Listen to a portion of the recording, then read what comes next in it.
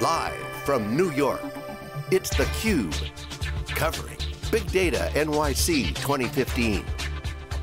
Brought to you by Hortonworks, IBM, EMC, and Pivotal.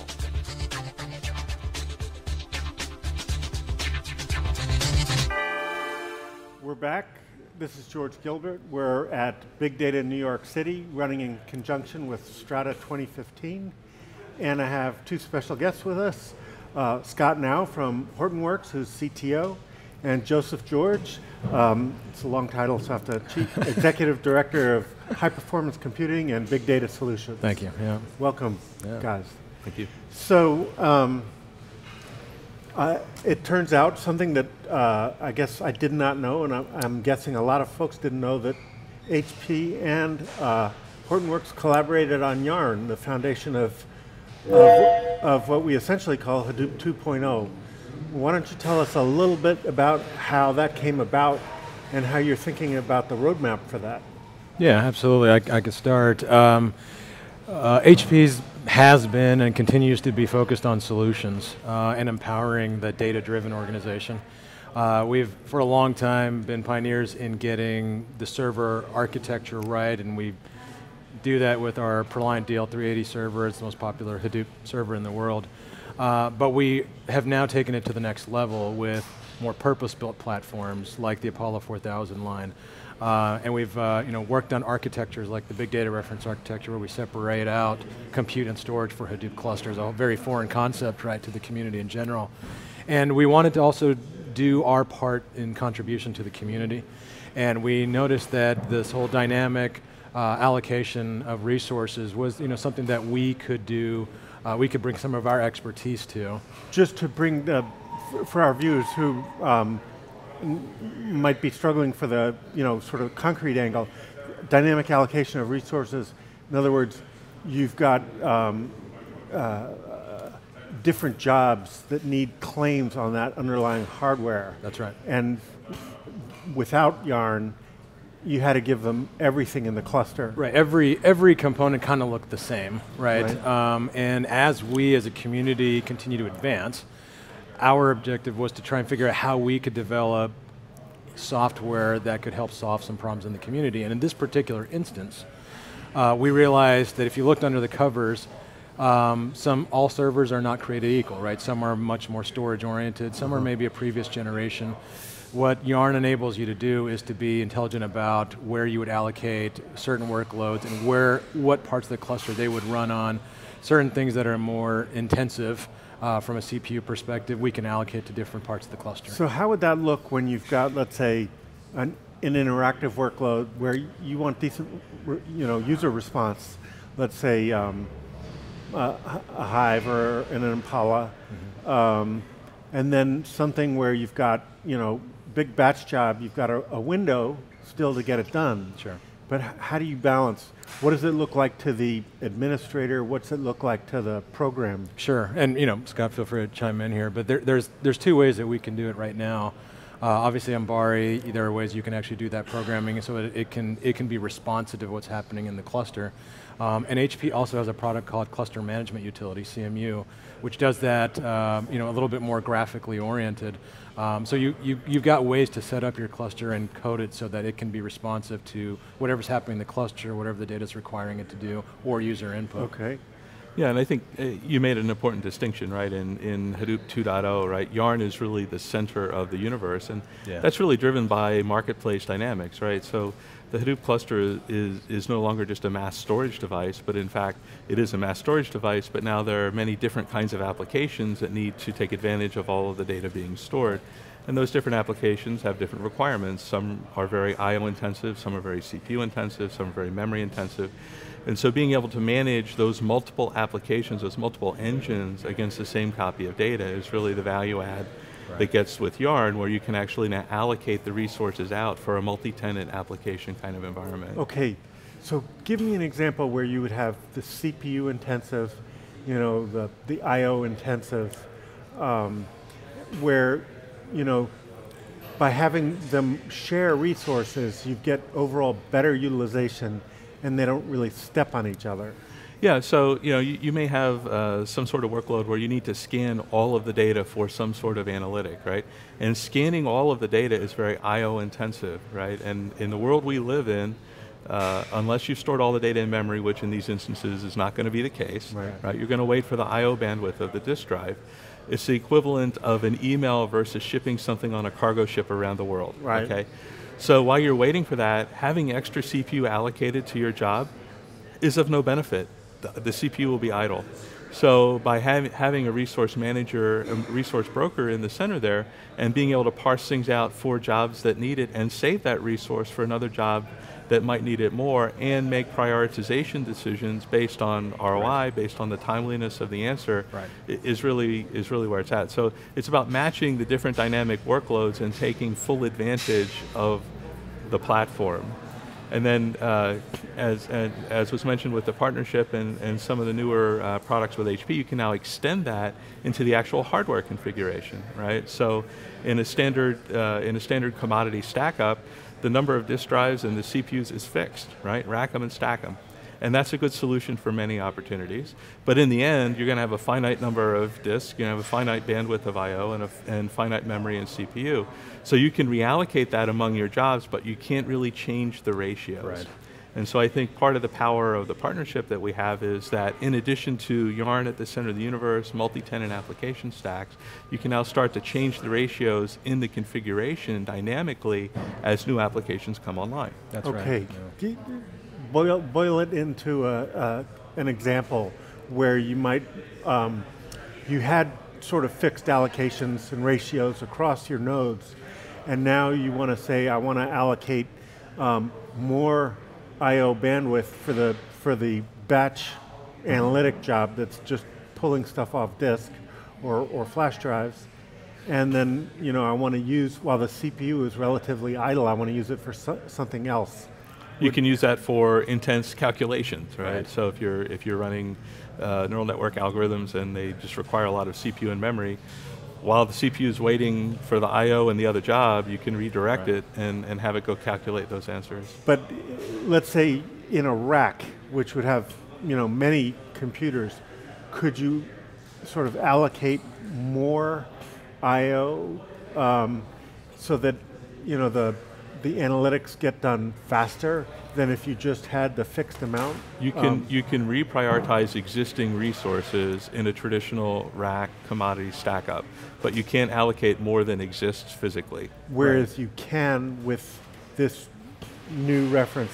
Well, with the HP reference architecture, you can actually add independent of each other CPU, memory, and bandwidth to the configuration. Right, and that's an important distinction here, because what we have to recognize is that in the new HP big data reference architecture, we are adding this new way of doing Hadoop, where you've got Apollo 4000s, which are basically the the HDFS functions of Hadoop, and then you've got Moonshot that's running more of the MapReduce functions of Hadoop.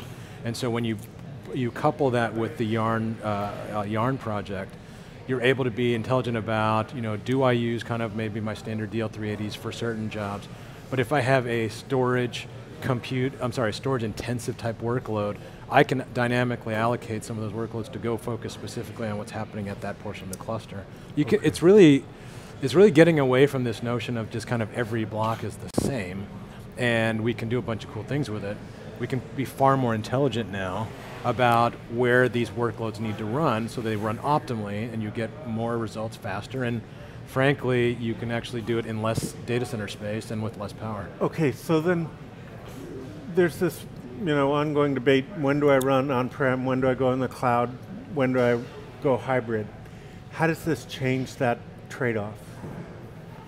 I mean, my perspective is I think it's adding a little bit more, it's adding a little bit more thought to how these things are allocated, right? So I wouldn't say that it really changes the paradigm too much. There are some workloads that absolutely make a lot of sense to be in a cloud environment, off-premise, and some that make sense to stay on-premise. I would say that this is now helping us to realize we need to be more thoughtful about what's running on our clusters and where and when, and how we want to run those things. In particular, like I said, if you want to scale the storage characteristics of your cluster, you no longer need to really add a compute plus storage solution. You can actually go and just scale the storage component of it. Same thing with compute. You don't need a storage plus compute solution to solve a compute problem. So I think on the on-premise side of things, I think we're getting a little bit more intelligent as a community to say, not one instance does not equal every instance. Let me try an analogy for folks who've, say, become familiar with VMware and server virtualization over the years. So would this be somewhat analogous to saying, okay, I've carved up a server into many virtual machines, but now I'm going to expand the compute on this box, and I might expand the I/O reservation on this other box. Would it be similar to that? It's a way to think of it, but even in that context, the virtual machines can never allocate more of a resource than exists. Yes, in this scenario, you can actually add more of that resource physically. That's right. And take advantage of it across the cluster. That's exactly right. Okay, let me try another analogy, see if I understand it. Exadata has like 3 networks. So like there's a control network, there's a storage network, and then there's I guess the sort of cluster network for the database nodes. So you can add capacity to the storage network as well as storage independent of the database cluster. Is that one way of thinking about it? In that scenario, it would be similar. So compared to traditional rack and stack, right? If you have servers in your rack and stack commodity cluster, and each server has 12 drives, right? And you've got 100 of them, right? And you say, oh, I need the equivalent of 20% more I/O bandwidth in that system. Effectively, you'd have to go put 2 more drives in each one of those servers, which would, well, there may not be slots on the cards. Yeah. It's hard, right? Yeah. So with this technology, the idea is you can just spool up more disk drives and not have to go open everything up. So it creates more flexibility, and it really changes that ratio of CPU to I/O, right? So it becomes an extension of the workload management and Yarn, and I think the idea really is, I don't think it changes the cloud paradigm as was said, but just more, it's another choice, right? So when I run out of a resource, instead of just having to add bulk, a whole bunch more racks of servers, I can be more intelligent about what I add. I can just add the resource that I need, right? And I can change my mind. So let me give you kind of an example, right? This is what customers are doing with both of us today. A lot of them are using, they have a Hadoop cluster that's built of standard general purpose 2U servers, right? So standard 2U server, 2U high, a meter long, somewhere between 14, 15, 16 drives, okay? And that is kind of the basis for how they're building their Hadoop cluster. And depending on the capacity they want, they'll kind of build up that rack, right? So let's say they've got 15 of those servers in a rack. And by running your workloads in that cluster, let's say that we are now able to tell that I'm having a problem with hot data, and the CPU envelope that I have with that, the I/O envelope, it's not sustainable. It's slowing down. There's a performance lag. In a traditional architecture, you would basically add more of these kind of 2U servers, which has some drives and some compute. What we're saying is that in this new asymmetric way of doing a Hadoop cluster, you've got, for example, Apollo 4000s, which essentially is one drive with 28 large form factor drives. So it's built for storage, as opposed to a standard general purpose server. And then you've got Moonshot doing the map reduce functions, which doesn't have a lot of storage, but has a tremendous amount of compute power. So now that we know if there's a bottleneck with CPU and memory, we just scale the Moonshot portion of it. If there's a bottleneck with the storage capacity, and by scale, you mean you could add another Moonshot. Just add more. Right, add more Moonshot. So instead of, I like to say it like, why solve a storage problem with a compute solution, or why solve a compute problem with us with a storage solution, or the vice versa, whichever one I said. So right. It lets you be more intelligent, right? Okay, so for hardware newbies, I mean, it's beginning to sink in. When you're talking to customers, how easy is it to explain this story? And are they, I assume proof of concepts start out with like 6 servers, and they're basically kicking the tires. How does this, and I'm going to have to make this the last word. Sure. How does this make it easier for them to get, from proof of concept, say, into production when they're worrying about a reference architecture or how to size their capacity? Yeah, so in our interactions with our customers, most of our customers are mostly concerned, they've usually started Hadoop, Hadoop environment. The Hadoop software customers, we usually have a conversation that says, look, you probably may not understand what's happening at the IT level, but it's going to impact you when your IT organization says, we've run out of space, or we've run out of power, sorry, your Hadoop cluster can't grow any further. Okay. From the IT team's perspective, they're already trying to figure out, I've got this cluster of a certain size, I want to grow it. Finding CapEx to build out a new data center is a problem. Going to a new colo or community colo is a problem. What this architecture lets you do is essentially take something that was traditionally like 2 racks and do it in half a rack. Okay. So in addition to the scalability, you've got all this density that you get and power savings as well. Okay, density. Yeah. Yep. All right, with that, that'll have to be the last word. We'll be hearing more from you. Scott, Joseph George, thanks for joining us. George Gilbert at Strata 2015, Big Data New York City. We'll be back shortly.